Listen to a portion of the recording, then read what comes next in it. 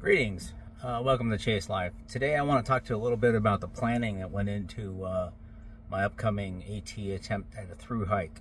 So first of all, a couple of things. One is that, I'm not like normal people, so I'm a bit autistic, and I have this need to plan stuff. I just can't, probably to a level that most people would never really, like, they think that it would probably be pretty insane.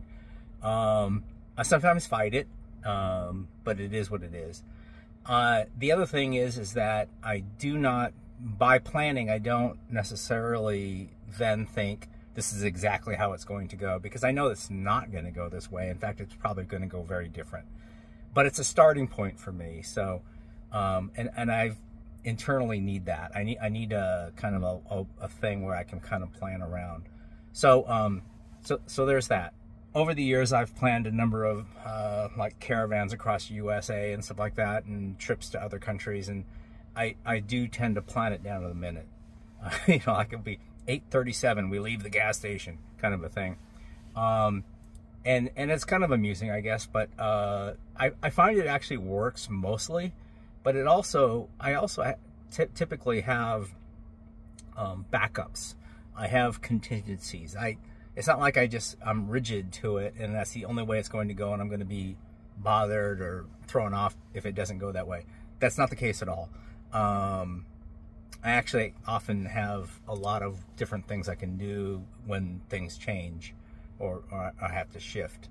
And I'm sure that that's the way it's going to be on the Appalachian Trail. The trail dictates a lot of what's going to happen, weather's going to dictate things. There's a lot I don't know. I mean, I can't say for sure how many miles I'll hike each day. It would be silly for me to say, oh, I will definitely do that. But it's a goal, and it's a starting point, as I said. So that's what we're doing. So I want to go into a little bit about what our planning is. Step one in planning was to determine, like, well, I mean, we obviously were walking along the Appalachian Trail, and our intent is to do all of the trail and not miss any of it. But also, what points were we actually going to stop at? What hostels would be like don't miss?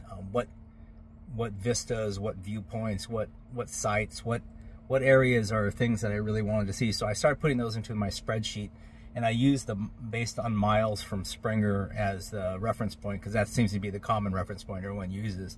So I want to see Dragon's Tooth, or I want to see Klingham's Dome, or whatever. And obviously some of those you would not miss anyways, but there were some probably more obscure things, and I'm like, so I entered all these in my spreadsheet. I entered in the hostels I definitely wanted to see, and I researched hostels a lot. I followed things like on whiteblaze.net, and I also looked at a bunch of the YouTube videos on different hostels and seeing what hostels I wanted to stay at. Maybe trying to rule out what hostels I didn't want to stay at. And it's a lot. I mean, there's a lot of things along the trail, a lot of stops, a lot of hostels, a lot of points of interest. And so, I didn't want to commit all this to try to commit this to memory. So I entered all those into my spreadsheet based on distance from Springer. And then I was able to then look at my hiking and actually pick the points where I would start hiking. So this is the way I've been planning the AT hike. So what we do first is I have the spreadsheet where I have basically every day of hiking listed. And so I've gotten this far now, and you can kind of see that it's been a bunch of stuff in here. This is the actual miles in the next column, the miles from the start. So that makes it easier to correlate to other resources, especially far out. This next column is the actual miles we've walked, because we basically skipped most of Virginia, or all of Virginia, and some other stuff. So we'll go back and do that, of course, afterwards, but that's because of our flip. The next column is the actual miles walked that day. The next column is the elevation that day to tell me stuff. I've got some links, I got notes. This column here is like everything that I've noted that I want to see and don't want to miss. So make sure to stop at. So what I do is for each day is I then go to my next app, which I'm using, which is GAIA GPS. And you can see on GAIA GPS, I really like this app. This is my last hike day, what I'm calling Flip 50, which is the 50th day after we hit Harper's Ferry. And I just note where to and where from and to, and you can see the elevation. So the important numbers here are the 14.5 miles, and I'm hiking up 3,920 feet of elevation. And so my goal is to roughly average 15 miles per day, sometimes a little more, sometimes going to be a little less depending on where we end up, and not to exceed too many times over 4,000 feet of elevation. So sometimes this number, the distance can get longer if the elevation number is lower and vice versa. So yeah, so what we do here is we just click route, and then it starts with a brand new route. And I come over here to where I was before when I last stopped the hike, and click where we're starting from. So in this case, we're getting dropped off by the van at this point, and then you just click again along the Appalachian Trail, and you can see now that it there. So they're updated, and now it doesn't always update right away the distance, so you'll have to keep going. So now I will just keep going, and if you click certain areas, it'll actually take a road or another trail. So then you just have to move your marker back or reset your marker. There is an undo function, which is very useful down here at the bottom. And but here you can see that it recalculated, and now it's at 1.58 miles, 725 feet. So one of the nice things about GAIA GPS is that you can use it for just about checking the elevation any 2 points. So even if it's not like what you're doing for the day, you can actually just click a start and an end, and it'll tell you how much distance and how much elevation there is. So I would just keep doing this. So one of the things that I'm using here, I would let's click here, and if that works, then we click down here and let it think for a second. Boom. So now we're at 5.48 and 1,504 feet of elevation. So you can actually see this is a pretty hilly area. That's a healthy amount of elevation. So here we hit one of our things where we want to go and see the, do we have a parking area? So at this point, I don't know if I'm going to be where I'm going to end up. I'm just going and accumulating the miles in elevation, and so I kind of in the back of my head go, well, 6.42 miles. It's kind of early to actually meet the van or anything like that.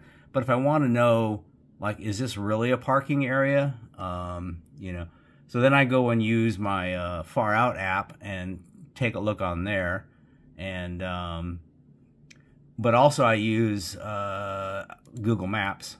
So I go to Google Maps and I look at where I last was. So one of the challenges is making sure that you're synced up in terms of location between GAIA GPS, FAROUT, and the Google Maps.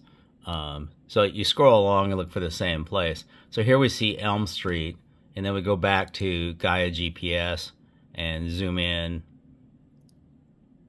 and oops, I really don't want to zoom in that far, but yeah, so this is the same place as this.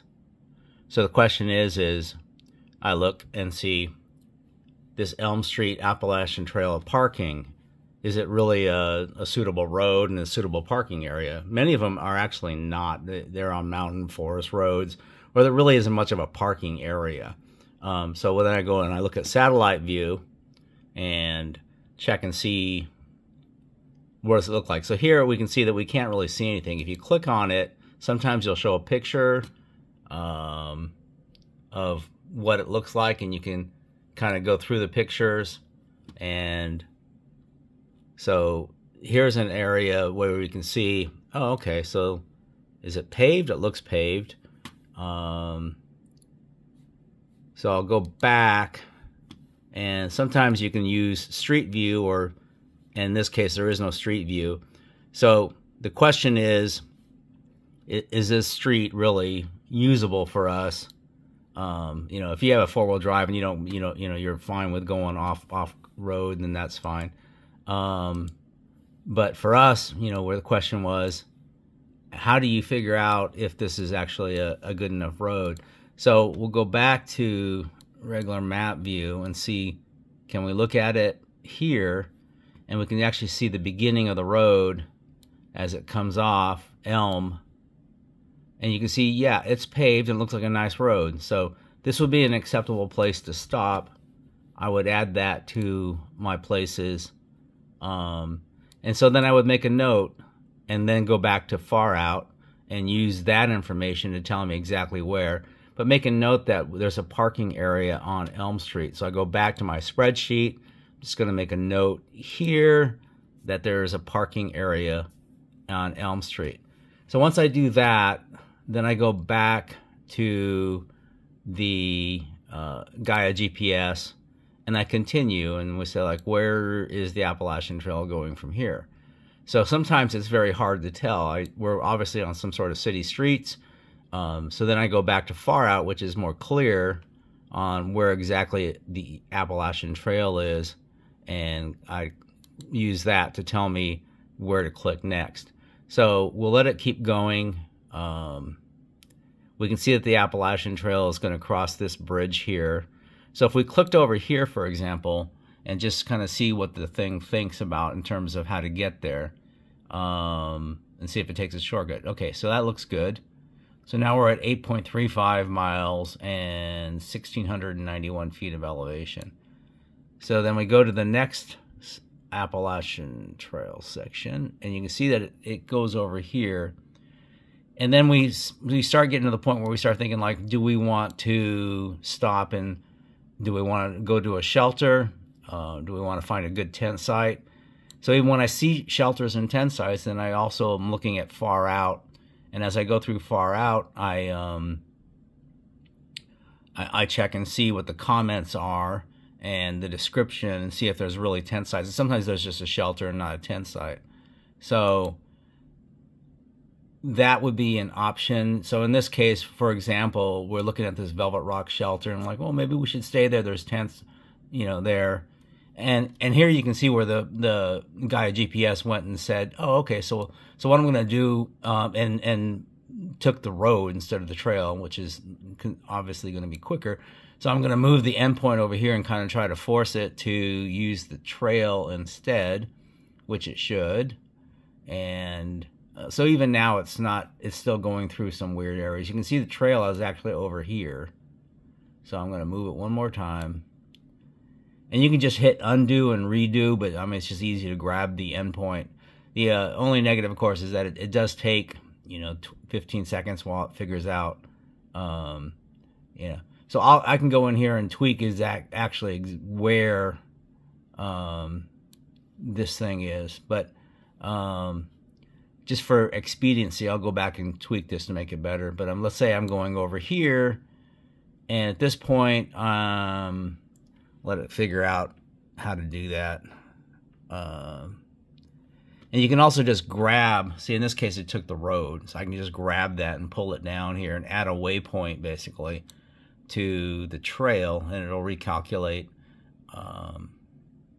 Anyways, even though it's a little fiddly, I'm really impressed with this GAIA GPS, and it's a free app. I mean, there's a monthly thing if you want to pay for it, but I don't really see any need to do that.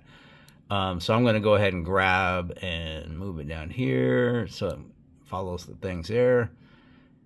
And at this point, we're up to 10.7, 2308 miles. So still a pretty short day. Probably want to keep going. You can see that here it's going through the shelter trail, so we want to go here.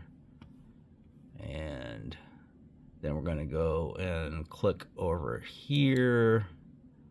And yeah, I would do a video screen capture thingy, but this was just quicker and easier just to kind of show you what I'm doing. So at this point, I'm over here, and I've now at passing this road in a cemetery. So this is Etna Road, and I'm at 14.6 and 3,120 feet. So I'm actually getting close to the end of my walking day, and I can either look and see, I'll scroll out a little bit and see, well, is there someplace I'm going to end up soon? And I can see that there's a parking area here on 3 Mile Road, and I wonder, like, well, let's say if I just want to try going there, and I click on that, and we'll see what it does. Again, I'm trying to hit roughly 15 miles. So now we're at 16.8, 3682. That's a pretty good distance for us. So I'm going to go and see 3 Mile Road, go back to Google Maps, and follow the trail, which did go through the town here, and went over through here, came out here, and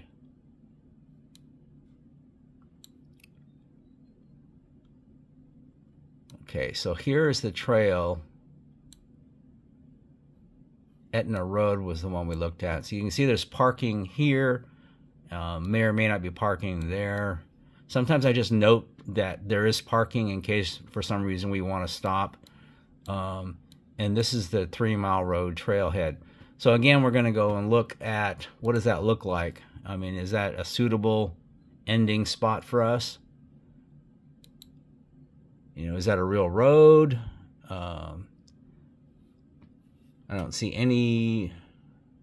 There's some pictures. Are we? Okay, we don't have street view, so let's look at the pictures.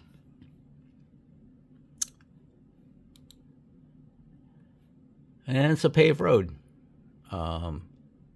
with not a bad parking area. So that's definitely a place we could stop. We can add that then and put that into our spreadsheet. So we go back to our spreadsheet.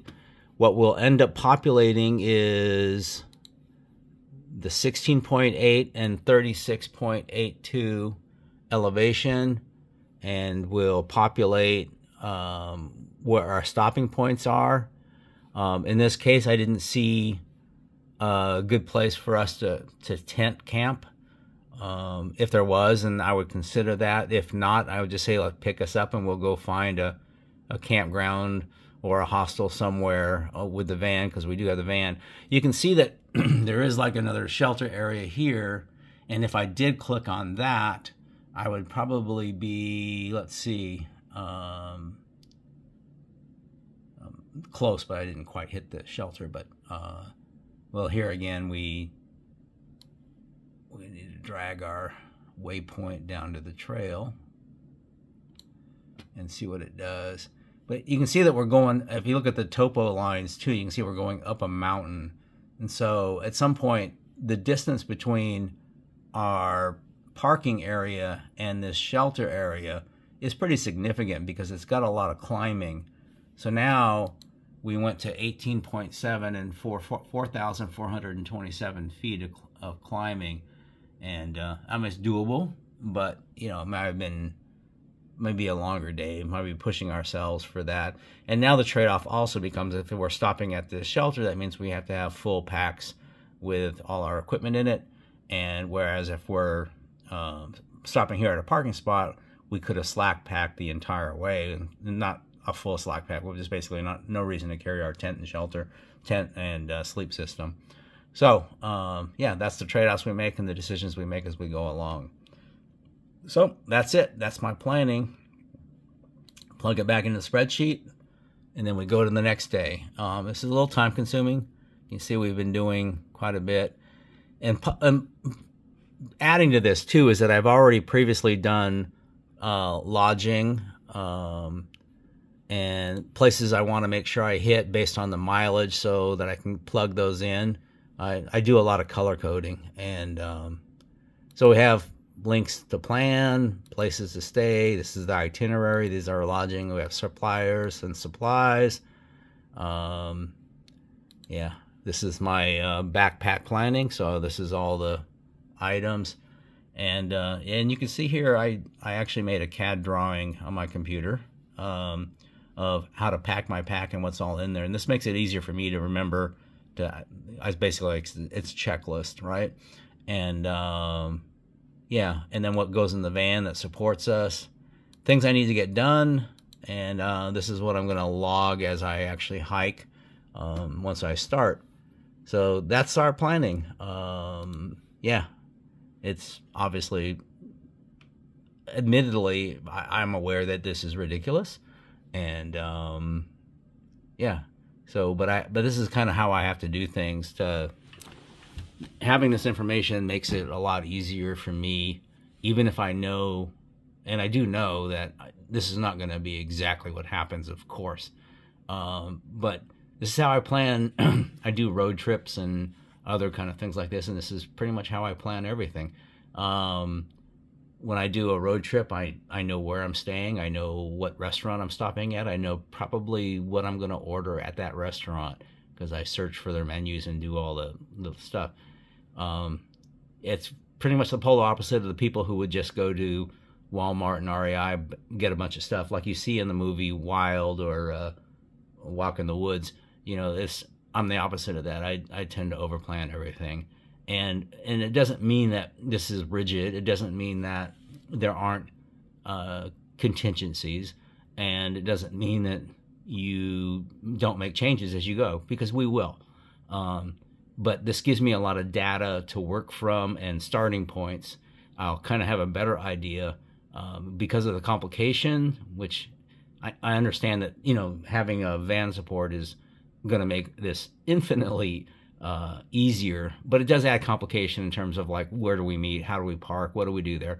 And I had kind of pretty much started this whole planning process prior to the van, and it was just, you know, figuring out where to pick up my my boxes for resupply and where the next Dollar General was and all that. So now that's kind of all those points that I was planning and thinking about are all gone and replaced with, well, where do we meet the van? I'm aware that as the days go by, the possibility of those days being actually the real date that we do something is probably less likely. But that's understood. It's just, again, a dart throw at what we think is going to happen. And again, it doesn't really matter if it's really not what happens. That isn't the point. One of the points of this, again, is information gathering and planning, and mainly to make me less anxious. So yeah, I look at this as kind of a fun challenge of like, how accurate will I be? Will it be any help at all? I'm aware it may not be. And you know, how right was I? And that'll be kind of like a game I'm going to play with myself in just terms of like, was this really just a stupid thing to do? Or, you know, and I'm sure there's a lot of people out there that think, well, this is stupid. But I'm okay with that. So we'll see how it goes.